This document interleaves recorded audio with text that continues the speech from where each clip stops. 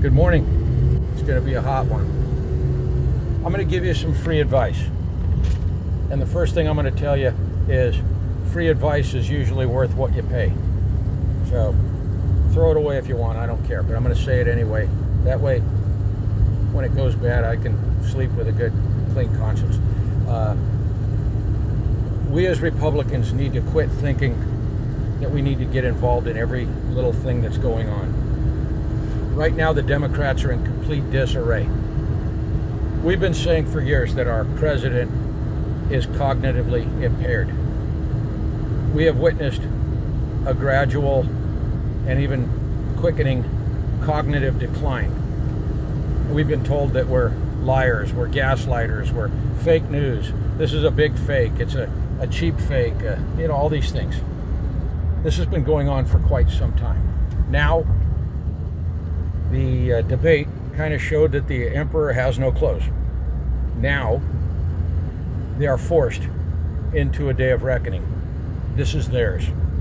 We don't need to get involved at all. It's going to be a food fight. It's going to be ugly. And anybody who jumps into it is going to get dirty. Stay away from it. This is my advice. Number two, focus on two things. One, focus on the finish line. Focus on winning. Number two, focus on what's on the other side of that finish line. What are we going to do as a party when we win? We are positioned to win this thing, but make no mistake, as Republicans, we have a long, rich history of seizing defeat from the jaws of victory. We have a long, rich history of being our own worst enemy. This is not the time for that. Let's bring it together. Let's get through the finish line, and let's focus on what we can do once we cross the finish line. For once, put some of your little petty things aside. Quit focusing on the three things you don't like about the orange man. Get over it. This is tabloid crap. You're better than that. Focus on this country, not on your feelings. Okay? I don't care that you hate him. I don't care. I don't care that you hated a kid in 6th grade when you were in school. It's not important. What's important is what we do once we win. Now, my advice to the president, the future president, the former president, Donald J. Trump. Listen to me because I'm giving you good advice. Brace people for impact. We're going to hit a slowdown, and you're going to get blamed for it because it's going to happen under your watch.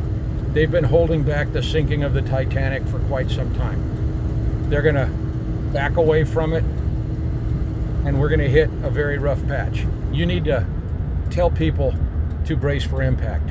You need to let people know that the things we have done are going to cause something that will happen whether we win or not. This is what's coming, and that tough choices will need to be made. You need to get people pre-positioned for a long, cold, economic winter.